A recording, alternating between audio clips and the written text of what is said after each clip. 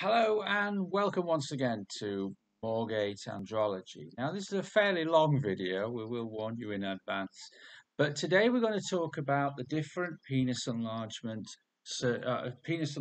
options because guys come to us and maybe they've tried a few things or and they've not worked, or they've tried nothing, but they're looking at the different options, but they don't know which option to choose. So we thought today we'd make a video which talks about these different options and the pros and cons of each. So hopefully you can make an informed decision about which penis enlargement option you'd like to invest in.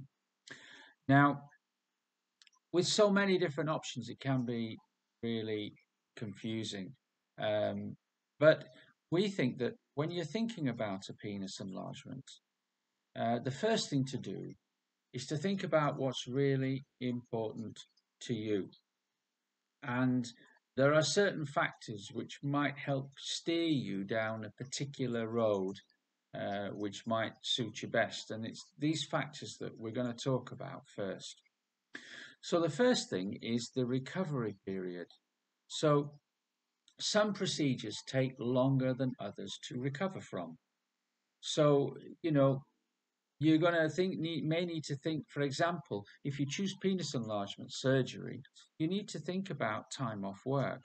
If you have a sedentary job, for example, you only need about 2 to 3 days off. But if you have a more physical job, you may need to take a week off work. So, is taking time off work going to be an issue? Are you prepared to invest in that time off work for a permanent result, such as penis enlargement surgery? Or do you have very little time at all?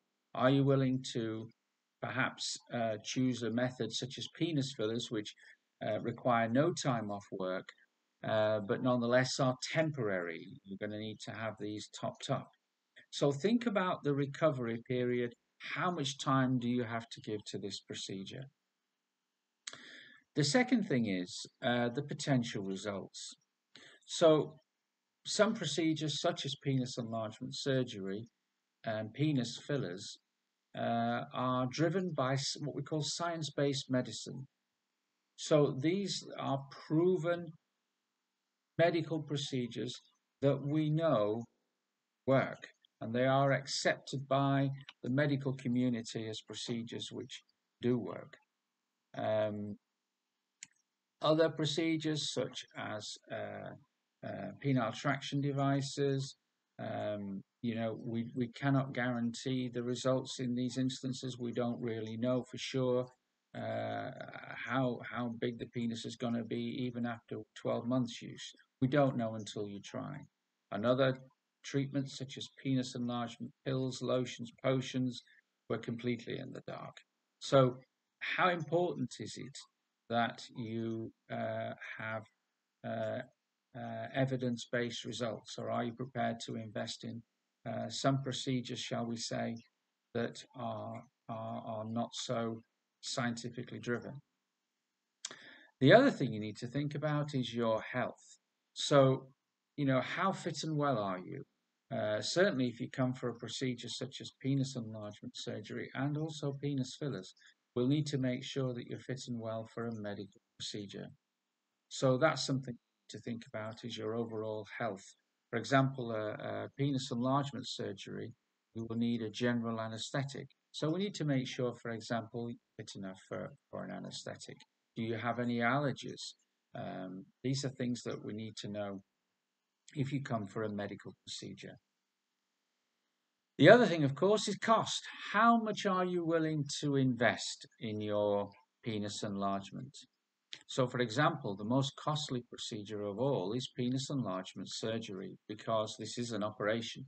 It's a general anesthetic. You have to come to hospital.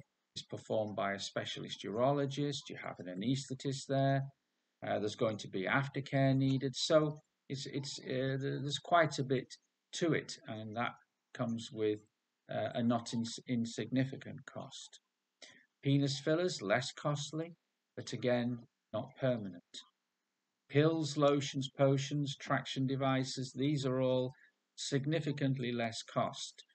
but less predictable results. So you need to think about what you're prepared to invest in your penis enlargement.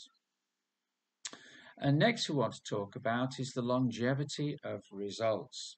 Do you want a procedure where the results are going to last a lifetime, or are you looking for something perhaps more temporary? Generally speaking, more temporary results cost less than penis enlargement surgery, which is the only procedure which really is, is considered to be a permanent. Everything else is temporary but costs less. So think about longevity of results. What is important to you in terms of the results? And lastly, who are you willing to trust? So this is really important. If you're going to go for a medical procedure such as penis enlargement surgery or penis fillers, then you need to do your homework on the clinic. You need to do your homework on the urologist.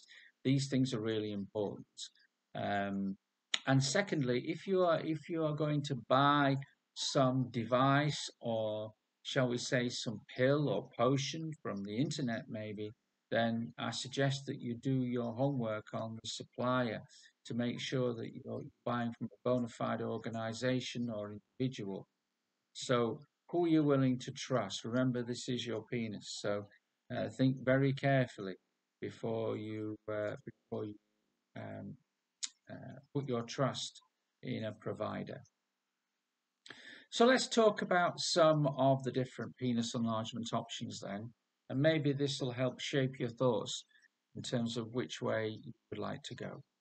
We will start with penis enlargement surgery, since this really is the gold standard way still to increase penis length and penis girth. Um, Most patients who choose a medical based penis enlargement procedure will choose penis enlargement surgery. And in this operation, it's possible to increase the flaccid length of your penis between 1 and 2 inches, and the flaccid and erect girth, or the thickness of your penis, also by 1 to 2 inches. So uh, again, these are evidence-based results. This is scientifically driven. So that's why guys come for penis enlargement surgery. They want something which they know works, and they want results that last. So why choose penis enlargement surgery? What are the advantages? Well, as we said, results are considered permanent. It's a proven procedure which has evidence-based medicine behind it. It's performed by specialist urologists in the United Kingdom, and it increases both your penis length and your penis girth. And the girth is a natural way to make your penis thicker because it uses your own body fat. So, what are the disadvantages then of penis enlargement surgery? Well, firstly, it costs more than just about any other penis enlargement option. Because it's an operation, it's not an insignificant cost. You're also going to need some time off work. Depending on the type of work you do, you'll need between 3 and 7 days. So typically, if your job is not particularly physical, then 2 to 3 days should be enough. If your job is more physical, then you may need to consider up to 1 week off. The other thing is there's no gym, no sport, no sexual activity for 6 weeks. It takes 6 weeks for everything to settle down. The next option we'll look at are penis fillers. Now, these have become quite popular in recent years. We were the first people at Moorgate Andrology to bring penis fillers to this country about 7 or 8 years ago now. And they're a great way to get an instant increase in your penis girth without having to invest in surgery. However, the the results are not permanent, and we will come on to that as a disadvantage. But they are easier to get done.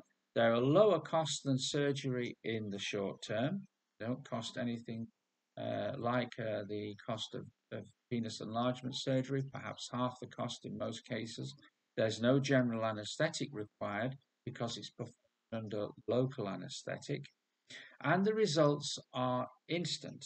You can instantly see the increase in your penis girth. Also, there's only 10 days abstinence from sexual activity instead of 6 weeks with penis enlargement surgery. So it's a faster recovery. And also, generally speaking, there's no time off work. So it ticks a lot of boxes. Now, the disadvantages of penis filler are that the results are temporary. So you're going to have to continue to invest money to keep the penis girth that you were given.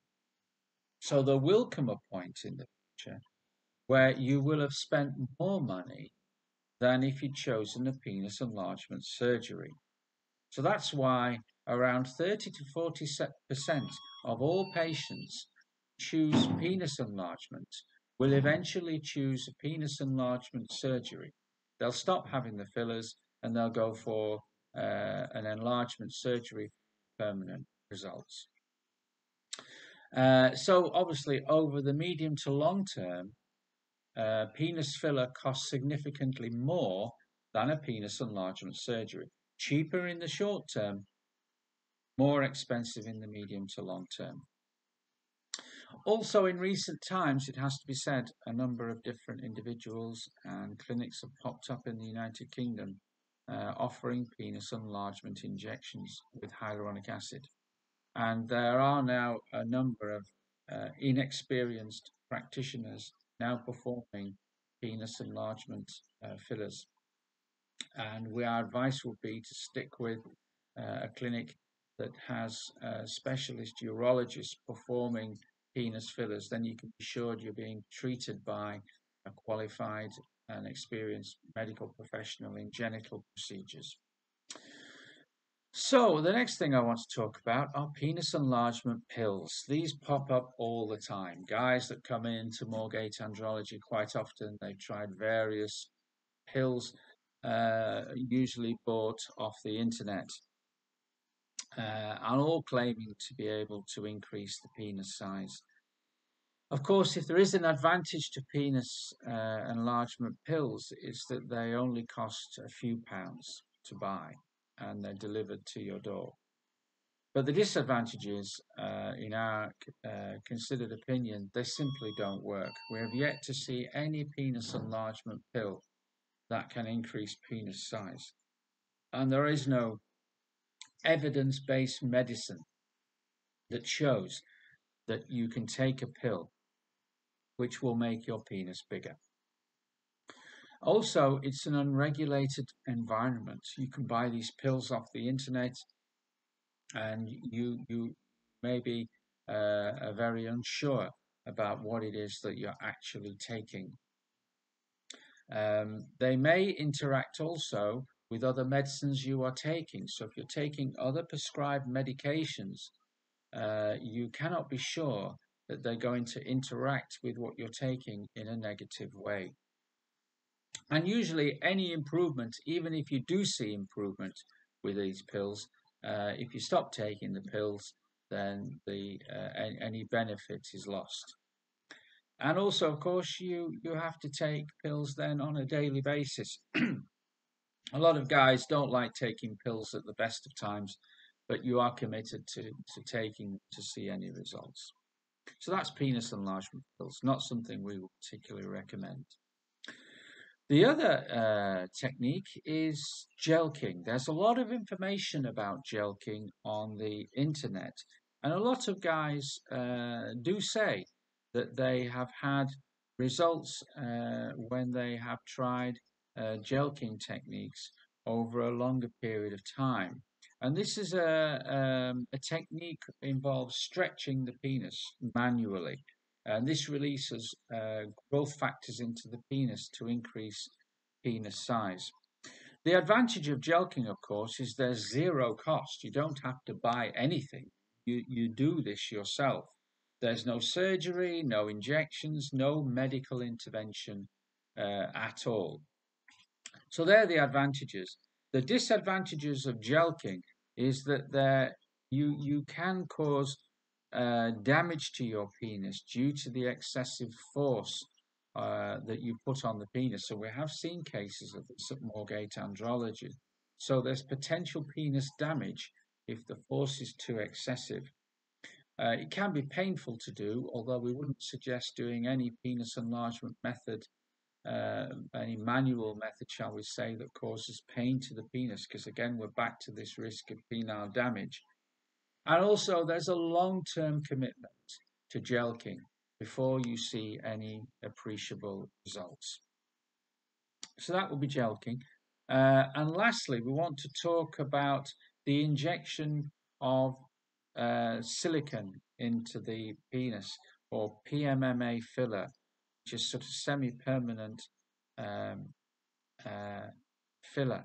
Now, injecting silicone into the penis, we're not aware of any doctor or clinic that injects pure silicone into the penis, but this treatment is available on the continent. They are performed on an outpatient basis. It's an injectable treatment. If there's an advantage, is that they do last longer than hyaluronic acid. There's no doubt about that. They cost less than penis enlargement surgery and potentially a faster recovery. But the advantage, first of all, is that there's a significant infection risk. And infection is something that obviously we want to avoid, if at all possible, in the penis. If you get lump and bump formations after injecting silicone into the penis, these can be very difficult to treat. Lump and bump formations can happen in penis enlargement surgery and in penis fillers, but these are treatable. But if you inject silicone into the penis, this can be extremely difficult to treat. And I think if you're looking to inject silicone in your penis, you will be very hard pressed to find any reputable doctor or urologist willing to carry out silicone injections into your penis. So again, something we wouldn't really recommend. Well, I hope that's given you some ideas of the different penis enlargement options out there. Obviously, you need to consider the best option for you. What we would suggest is, if you're serious about penis enlargement, that you arrange a consultation with a qualified doctor, ideally a qualified urologist in the United Kingdom.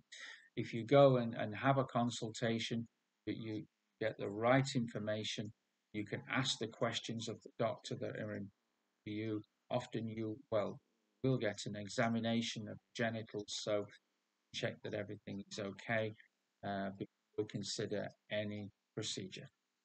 Well, that's all from me today. I hope you've enjoyed today's video. If you'd like to hear more from Moorgate Andrology, then please do subscribe. We make these videos and post them regularly.